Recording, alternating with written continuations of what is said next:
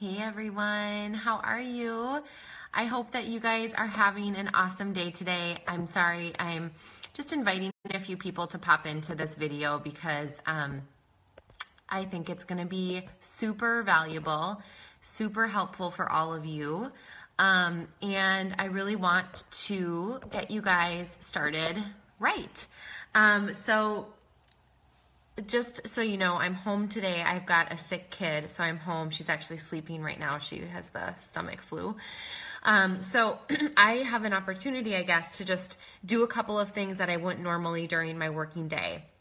And so what I want to do is just explain to you guys a little bit today about what you should focus on when you're first starting out with your business so that you can have a lot of success and you can really see the value that this business has for your life. So, excuse me. So I'm going to give you, let's see, I've got 5 things today that I think are really going to be doable, next action steps for you, and are really going to give you clarity about what it is you should be doing when you start working your business. Okay, so number 1 is the thing that I tell all coaches right away is the first thing that you really need to just focus on is sharing your story. So taking some time to write down what is your story with Beachbody. How did you transform when you started using the products? What was the inner transformation that happened? What pain points did you have that a lot of people can relate to that you were able to somehow solve through Beachbody, whether it's the program, the business side of things, whatever it might be, and really taking some time to craft your story. For me, my story was really around being a mom who was, hi Holly, Holly, I hope you're taking notes because it's going to be good. My story was really about being a mom that was overwhelmed and knew that some things needed to change so that I could get the results that I wanted, but didn't really know where to start. And the nutrition plan from Portion Fix and the 21-day fix really helped me get there. But your story is going to be really unique to you. So the first thing that you really need to be focusing on is just sharing your story about Beachbody. How did Beachbody help you? How did Shakeology help you? How did just being a part of the community of a challenge group help you? So really taking time to craft your story and then share it on social media. I'll get a little bit more into that in my next steps. But if you do nothing else, if you take nothing else away from this live video, sharing your story should be the first thing that you focus on. And sharing it in a way that's relatable to people. So the next tip, so number 2, so number 1 is sharing your story. That's the first thing you really need to just focus on. And you can share your story, you guys, in person, on social media, whatever, just be genuine about it. Share your story. Number 2 is I want to talk about posting because there's a lot of different, schools of thought around posting, but you do need to be posting. There's a couple tips that I have for you. Number 1, when you're first starting out, I would pick a platform that you want to post on. For me, generally, I get most of my business, I would say 90% of my business from Facebook. So I tend to focus a little bit more of my energy there because I get just a lot more traction for my business. When I post though, I really think about adding value and I think about quality over quantity. So I know so many people say you should be posting 2 to 3 times a day. And I often don't do that. I usually maybe will post, I for sure post once a day. I always post something once a day. But I really focus on what is it this post going to offer for people. So I really make it about the people that I want to serve. So maybe it's a funny post about my family. Maybe it's something about running. Maybe it's an actual sharing my story post where I have a call to action at the end. But what I do with my posts and what I really think about is creating curiosity, not resistance. So when I post, you'll never see me hardly ever use Beachbody language. I never really talk about specific programs or Shakeology. I just post about my journey. I just post about what it is that I'm doing. I also use a lot of I statements. So the reason I use I statements in my posts is because no one likes to be projected upon, and no one likes to be no one likes to be told how they're feeling. So instead of saying you are probably feeling, you're doing this, or you might struggle with, or I say I struggle with, I've been dealing with this. This has been my story, because you know what? No one can argue with that. That is how I feel. That is my story. And at the end of that post, I usually offer like a call to action or some encouragement. So I'll say, for all of you that are having a bad momming day, or struggling with, not stress eating, whatever it might be that I'm talking about in that post, I just want to offer you up some encouragement today and just let you know that, you can do it, whatever it might be. So I always think about what am I going to offer to people, and what value can I bring to them? And so it doesn't matter to me if you're posting 3 times a day or 1 time a day, but what you really want to focus on is the quality of your post. And then the other piece with that is you want posts that give you a lot of traction. So it's not necessarily the amount that you're posting to Facebook or Instagram that matters. It's about the quality and the response. So if you have a post and you post something and it's getting a ton of likes and comments and shares, that post, the way Facebook works, is going to show up in a lot of different people's news feeds. So what you want is posts that have a lot of action and traction on them. It doesn't matter how many times you post. You could post 4 or 5 times a day, and Facebook might start to go, okay, well, I'm not going to put you in the feed. If you're getting like 3 likes on your posts, it's probably not showing up. People probably are not seeing it. So you really need to kind of dig in and say, okay, what is getting a lot of traction, and do more of that. So for me, I get a lot of traction from parenting posts. So I do more parenting posts. I get a lot of traction from, posting just about my life, about things that I like. So I do more of that so people can get to know me, and I'm engaging them in curiosity, so they just want to know a little bit more about what I do, versus creating resistance. The last thing you want to do is create resistance for people by them looking at your post and going, oh, she's just another one of those network marketers that's trying to sell me something. That's not what we want. We want to add value to people. We want people to really know, like, and trust us. And so a lot of that has to do with just posting things that generate response for people. Okay. So number 1, sharing your story. Number 2 is posting. And again, think about quality over quantity and traction with that post. You want a lot of action with your post. Okay. Number 3, this kind of goes with posting, but go live. Going live on Facebook, I know, is scary, but Facebook likes its live feature, and it'll reward you for going live. So if you are one of those people that's really nervous, just take something that you already know about. The thing that I do in live videos, honestly, is I use this equation, I guess. It's invest, learn, and teach. So when I read something that is helpful, maybe it's a nutrition tip, maybe I've listened to a podcast about 10 tips to sleep well, or whatever it might be, I write some notes down, and then I just teach people about it. So whatever I listened to, whatever I learned, I just teach people. You don't even have to be doing it. Like, I could go live about, 10 ways to go to sleep easier. And I might not be using any of those tricks, but as long as I'm adding value to them, and as long as I've provided them with something that might be helpful, that's all that matters. So sometimes I do things like I'll take a challenge group post, a post that I do in my challenge group, and I'll make a live video out of that. So it doesn't have to be overcomplicated. It's just about, as you learn things and you're finding things that work for you, or, whatever, just go live about that. I tend to try to go live about 2 to 3 times a week, and it honestly has really moved my business forward. So I encourage you to just really take the leap and go for it. If it makes you nervous, go live first in your challenge group so that you can just get comfortable with the features and you can get comfortable doing it. And then, really push yourself to go live to the greater Facebook audience. And you know what? Not a lot of people go live. So this is something to really hone in on.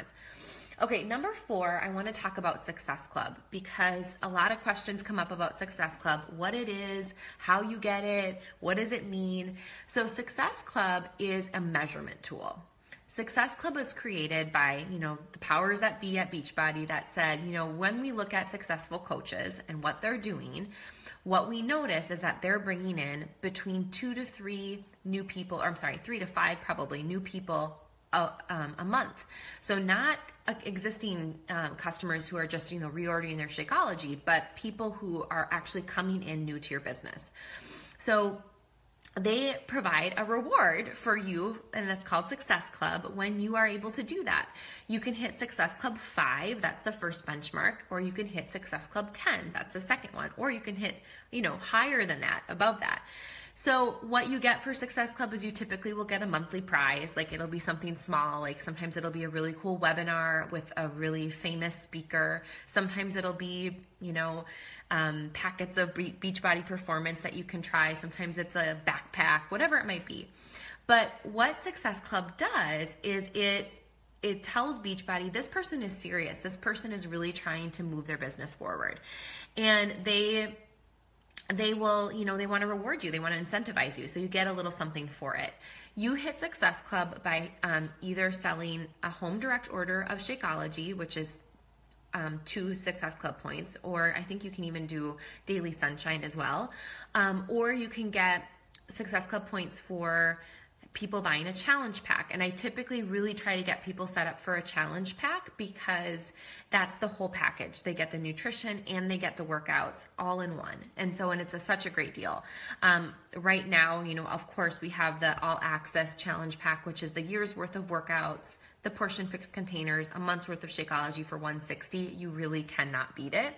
So I always try to get people signed up with a challenge pack, even if they're not planning on staying with Shakeology for a long time, because, sometimes they'll get it and then they do fall in love and they do stay on it. And sometimes, and it's usually just the thing that gets them going and gets them that immediate win so that they want to stay kind of your lifer. They want to stay with you.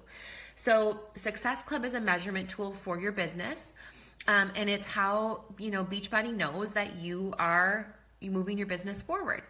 Now, if you hit Success Club the first 3 months of your business, so you hit it the first month you sign up, the next, you actually get a free ticket to Summit, which is Beachbody's huge convention that they have in the middle of summer. It's usually in July, where they have speakers and, it's an awesome event.